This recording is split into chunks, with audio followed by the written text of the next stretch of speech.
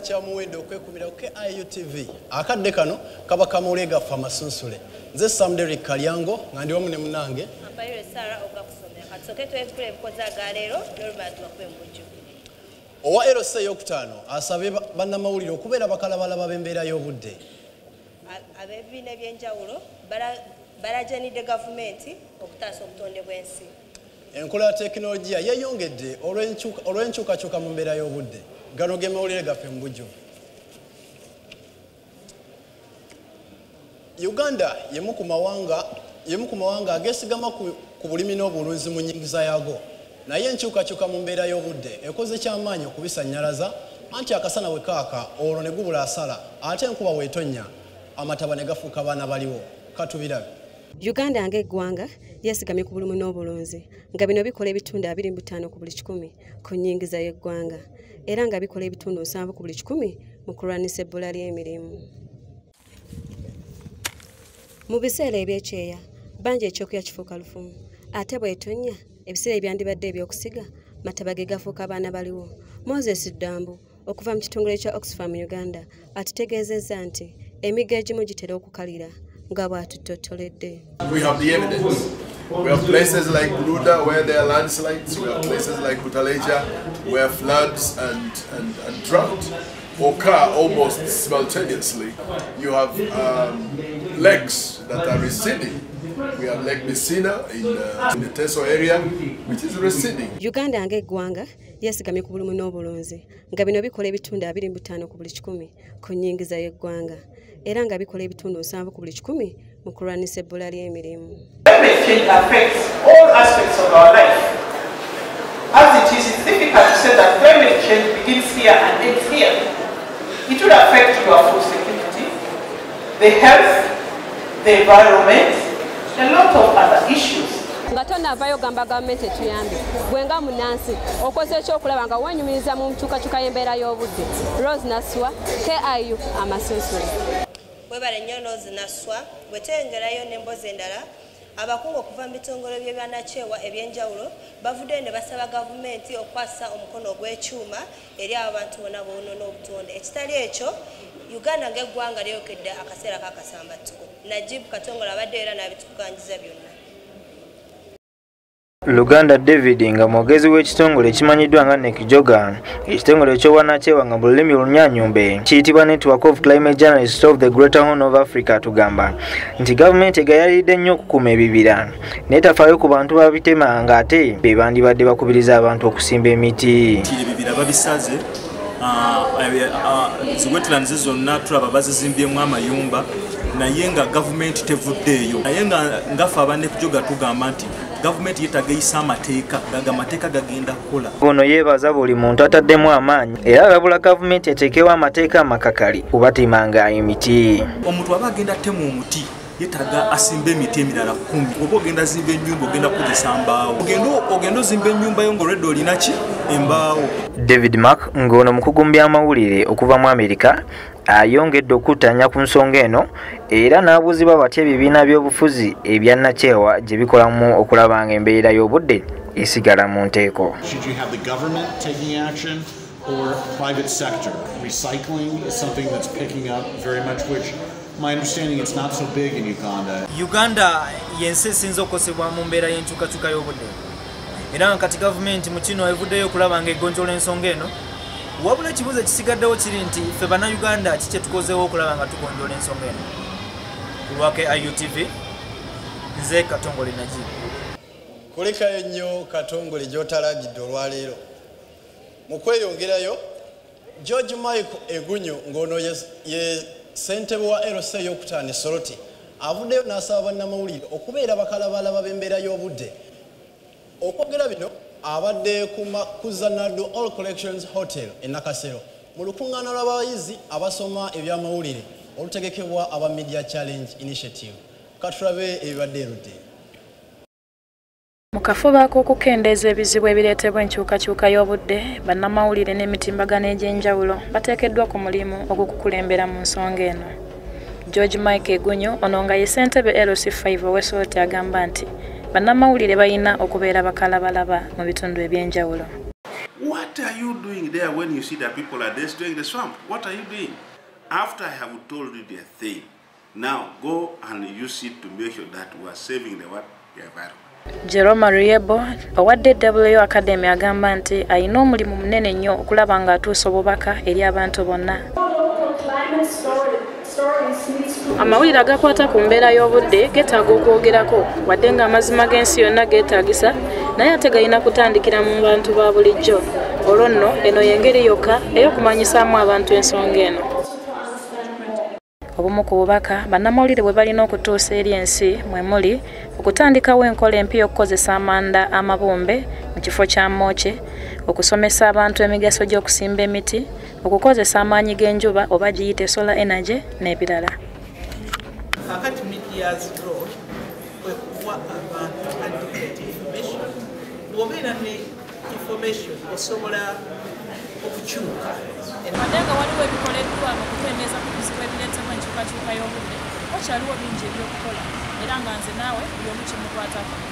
Prosisuubi ekeyayo Webale nnyo omusasi waffe olw'emboozi eyo wetweyongerayo enkola ya mu nsonyiwe mukatini nazzi kuno ng'omuntu okufuna okumanya embeera y'obudde kyamutwaliranga ebbanga ddene era nga tamanya odde akasana we kanaayaka oba omusana oba enkuba bw'enaatonnya.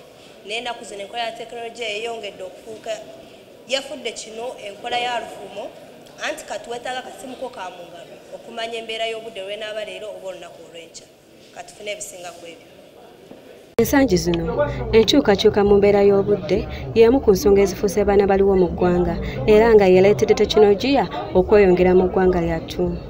Musimenta Allen okuva mu kitongole kya Hamwe East Africa atutegeezezza nti bataddewo emikutu egy'enjawulo ku mutimbagano gwa internet nga gino giyambako ku balimi okufuna obubaka okumanya ddi bwe banaabeera mu biseera eby'ekyeya oba ddi bwe banaabeera mu biseera eby'enkuba.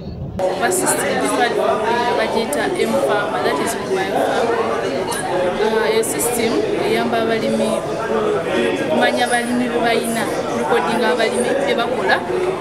Then mu system eyo tuyamba nnyo abalimi okufuna enkyukakyuka y'obudde ngeri system yaffe twa developing system bagita SMS gateway. SMS gateway eyo eyamba abalimi okubawa enkyukakyuka ebeerawo ku by'obudde. Ate ye Musa Katende okuva mu kitongole kya Abbas Gas Uganda atutegeezezza nti beeyambisa tekinologiya owa biogas nga muno mwe muli zi gas cooker ze beeyambisa mu kufumba n'okukola ebintu ebirala eby'enjawulo nga tebayonoonye butonde bwansi. Yeah, we say go green and save the environment. That's why cylinders are za kiragala. Ewaffe buli kimundo za kya kiragala. Otunulira kuke just tekamu buteesi wali regulator yaayo connecting olupiira wano ng'otandika butandise kola ki kufumba ati simba emiti otaasa obutonde. Wadde nga tekinologiya ow'enjawulo akoleddwa okusobola okutaasa enkyukakyuka y'embeera y'obudde bingi ebikyalina okukolebwa nga guno omulimu gonange Rose Naswa Kurake IUTV Amasunsule. Kulikayo nnyo Rose Naswa. Mu kweyongerayo David Luganda omwogezi w'ekibiina kya NEC Joga awadde abasuubuzi ne bannamakolero amagezi ku ngeri gye bayinza okweyambisaamu ebyuma nga tebayonoonye butonde bwansi. Omusasi waffe abadde butoola erudde eyo. Enkyukakyuka mu mbeera y'obudde ze zimu ku nsonga esinze okunyigiriza Bannayuganda omwaka guno naddala abasenga mu bitundu nga Buduuda, ennimiro n'amaduuka agawera byasaanyizibwawo amazzi ng'ate abazadde mwe bajja ebisale by'abaana. Wabula ye omwogezi wa NEC Joga David Luganda asinzidde mu lukuŋŋaana oluteekeddwa aba Media Challenge wali Nakasero n'abakuba obubaka bwabwe abasuubuzi ku ngeri gye balina okukozesa Solar Dry okwewala okutattaganya obutonde bw'ensi. Tuli kulwanisa obutakozesa mafuta obutakozesa dizero nga tukaza biki ebirime. Osobola okukalizamu muwogo kuba Solar Dry eyo oba nayo togenda kuinkayinga transport kyetukoza nti tuli reducinga emissions neffe tukikolera ku faamu.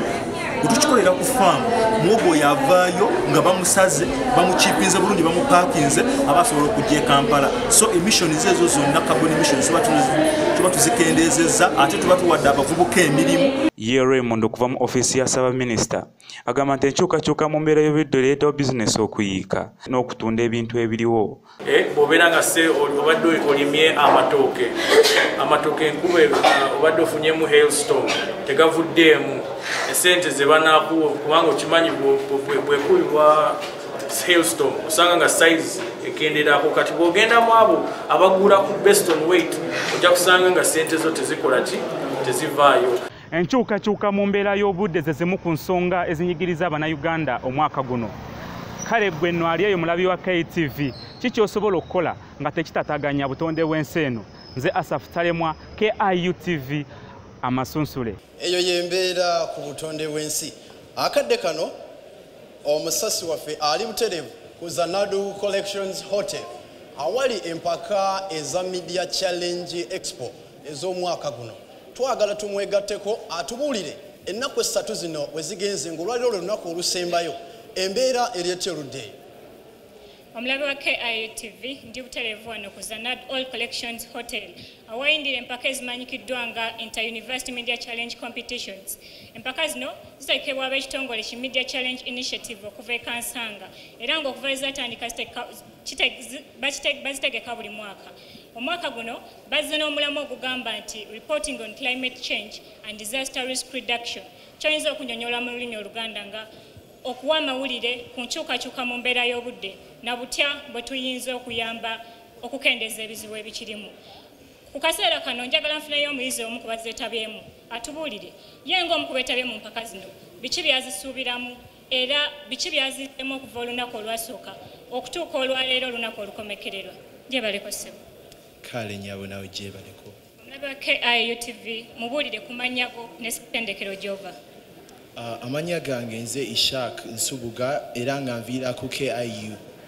Ishak, gwe ng'omu ku bayizi abeetabye mu mpaka zino ez'omwaka guno biki by'oziizemu okuva olunaku olwasooka n'okutuuka olwaleero era biki? Ladies and gentlemen, a round of applause for Kampala International University. Yes, thank you very much. The reporters, the anchors, and the entire team that made this particular bulletin.